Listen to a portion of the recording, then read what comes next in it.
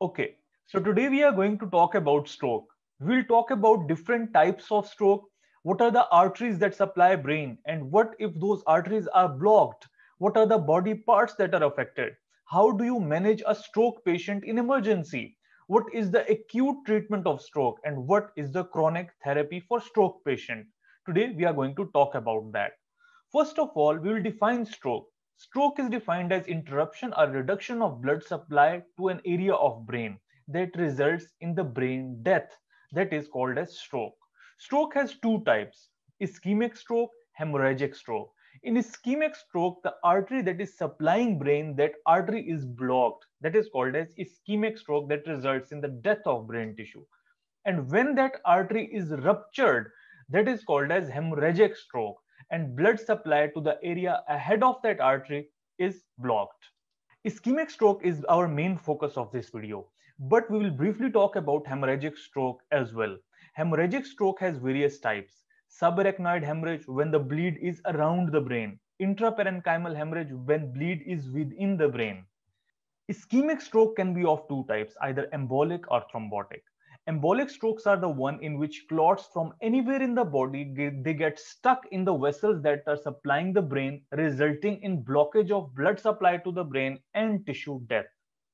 Those emboli can be due to atrial fibrillation or can be due to endocarditis. Both are the conditions in which clots are being formed in the heart and those clots block the arteries of the brain. Thrombotic stroke results from chronic atherosclerosis, deposition of fats within the vessels. That deposition of fats decreases the lumen size of the vessel, resulting in decreased blood supply to brain and stroke. The risk factors of thrombotic stroke are same as coronary artery disease. They are hypertension, diabetes mellitus, smoking, and genetics. Now we'll talk about blood supply of brain. Blood supply of brain mainly consists of anterior circulation and posterior circulation. Anterior circulation arises from internal carotid artery and posterior circulation arises from vertebral arteries that arise from the vertebrae. Anterior circulation includes anterior cerebral artery and middle cerebral artery. Posterior circulation includes the vertebral arteries, basilar artery, and posterior cerebral arteries.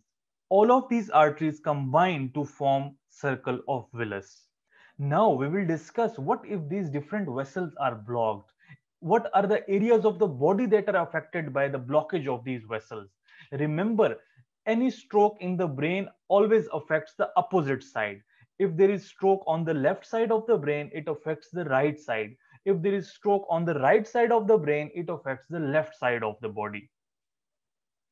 If anterior cerebral artery is blocked, that results in stroke that affects leg and feet much more than the upper limb. It also affects the upper limb, but legs and feet are prominently affected in anterior cerebral artery stroke. Middle cerebral artery affects face, arm, and speech of the patient. Speech is very important. If the speech of patient is affected, suspect middle cerebral artery stroke. If posterior cerebral artery is affected, it mainly affects the eyes.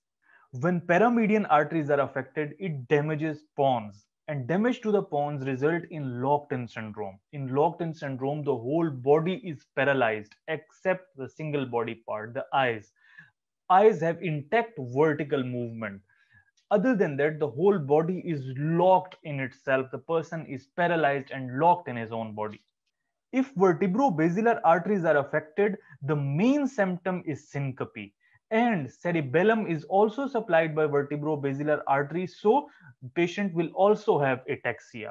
Syncope and cerebellar symptom point toward vertebrobasilar artery damage. Now, whenever a patient presents to you with a focal neurological deficit in your clinic, that focal neurological deficit can be a unilateral weakness of the body, paralysis of the body, sudden loss of vision, severe headache. All these symptoms are focal neurological deficits that can be caused by stroke. The first thing that you have to do is you have to order a non-contrast CT scan. Since taking contrast will take time, non-contrast CT will give you results more rapidly than any other scan. What we are trying to do in non-contrast CT scan, we are trying to look at blood in the CT scan. If there is blood present in the CT scan, it points out toward diagnosis of hemorrhagic stroke. If there is no blood in CT scan, it is ischemic stroke. So we want to see whether there is blood in the CT scan or there is no blood in the CT scan, because both ischemic and hemorrhagic stroke have totally different managements. This is a CT scan showing blood in the brain. This white area shows bleed. Blood is white on CT scan. And if you see blood on CT scan, it is a hemorrhagic stroke. And you have to initiate your protocols for hemorrhagic stroke. The only thing that a clinician or an internist can do in hemorrhagic stroke is they can lower down the blood pressure to decrease bleeding. Rest is the job of neurosurgery department. They have to refer the patient to neurosurgery, and neurosurgeons will either go for craniotomy, in which they open up the skull and decrease the pressure in the brain, or they go for coiling, in they pass a coil in the vessel and stop the bleed, or they clip the vessel by opening the brain. So that's how you manage hemorrhagic stroke. In this video, we'll be mainly talking about ischemic stroke. What if you see no blood in CT scan? What if you receive CT scan like this, in which there is no white area, no blood, and instead you see a black area like this? This black area shows ischemia. White is blood, black area is ischemia in CT scan. Usually, you do not see any changes in the CT scan immediately when the patient presents. These ischemic changes take hours to develop, and CT scan is mostly normal, but the patient is having a focal neurological deficit. The main purpose of CT scan was to exclude blood, to exclude hemorrhagic stroke. Now we know that this focal neurological deficit is due to ischemic stroke, and we have to treat the patient according to the ischemic stroke protocols. Ischemic stroke can also present like this. You can see a dark area on this CT scan that shows the middle cerebral artery being blocked.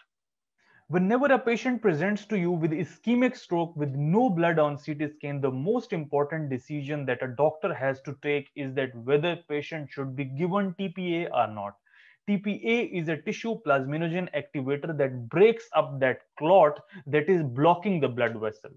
But when you are breaking up that clot in the blood vessel and reinitiating blood flow to the brain, there is always a risk. There is always a risk that that ischemic stroke can become hemorrhagic. That by breaking that clot, you can convert an ischemic stroke into hemorrhagic stroke. So there is high risk that when you give TPA, that ischemic stroke can become hemorrhagic. That decision is the most important.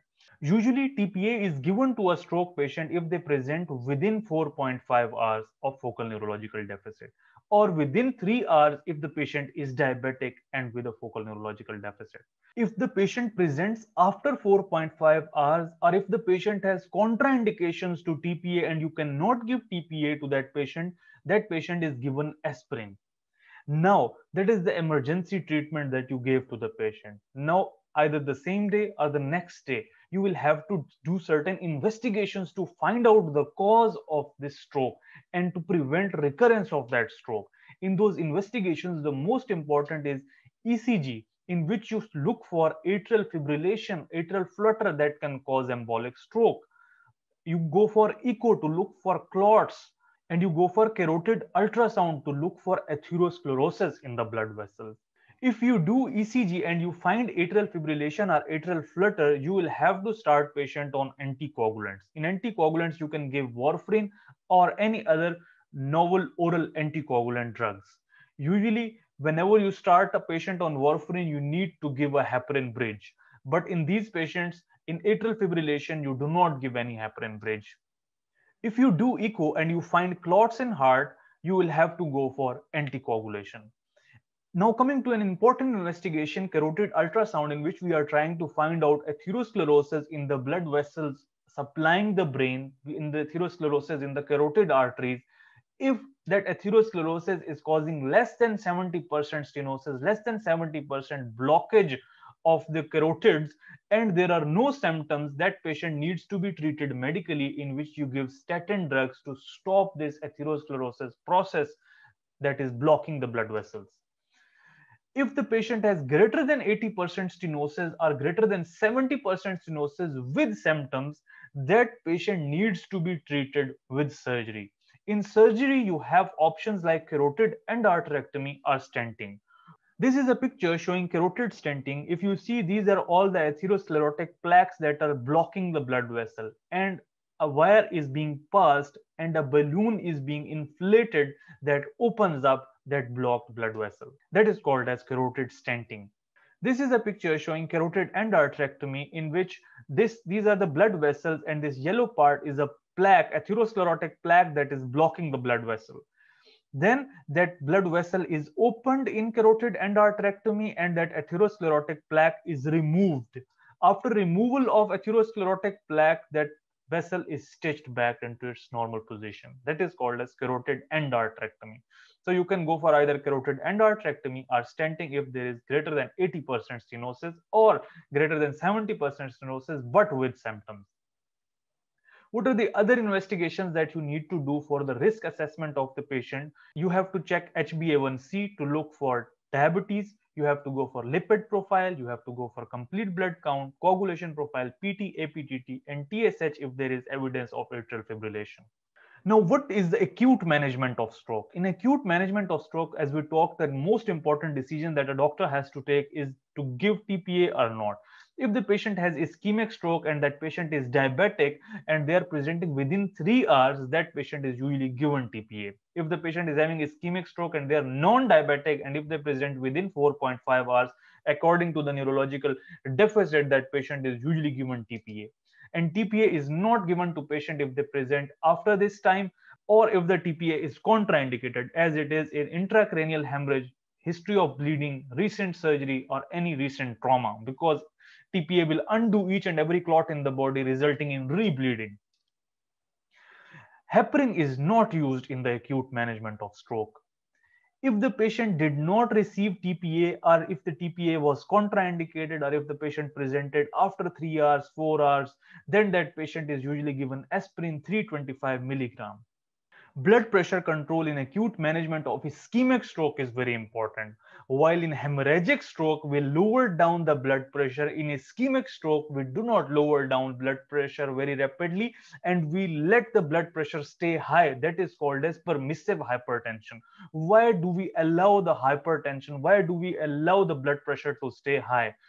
Because the blood vessel that is blocked, the high blood pressure is an adaptive mechanism to push blood through that blocked vessel. So that dead area is receiving little bit blood due to this high blood pressure. And if you lower down the blood pressure, it will cause further damage because that little bit blood that was even flowing through that blocked vessel due to high blood pressure will now stop and patient will have more ischemic damage.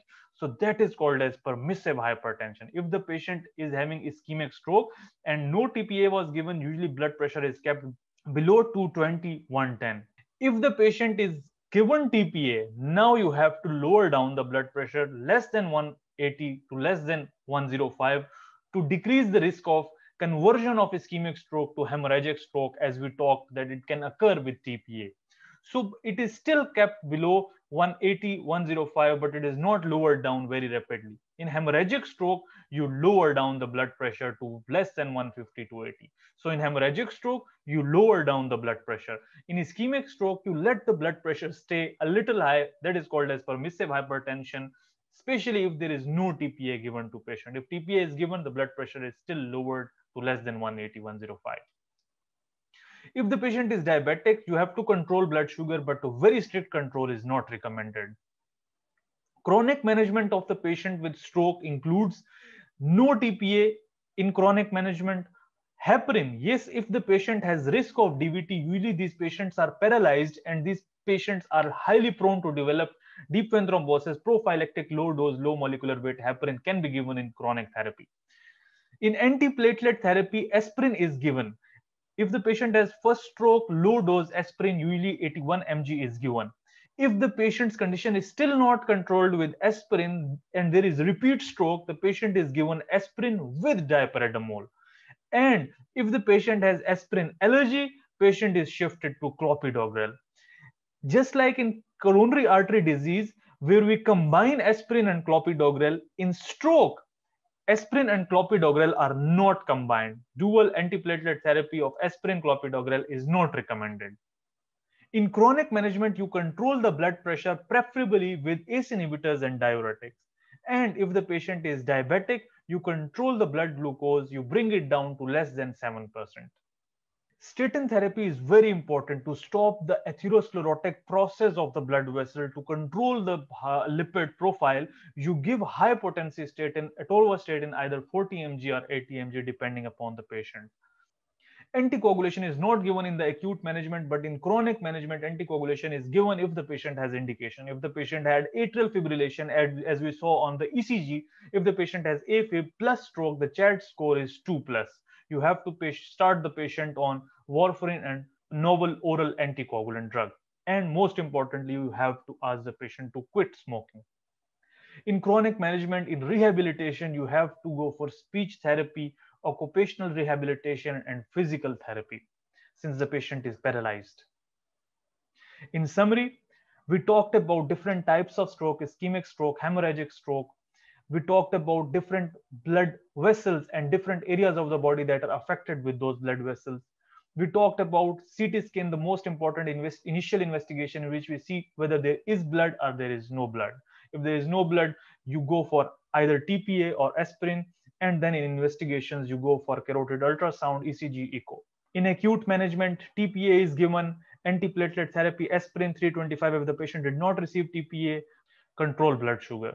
In chronic management, statin therapy is most important, and patients' blood pressure and glucose levels are controlled. If you liked my video, please click on the subscribe button to stay updated about all my new videos on emergency treatments. Thank you very much.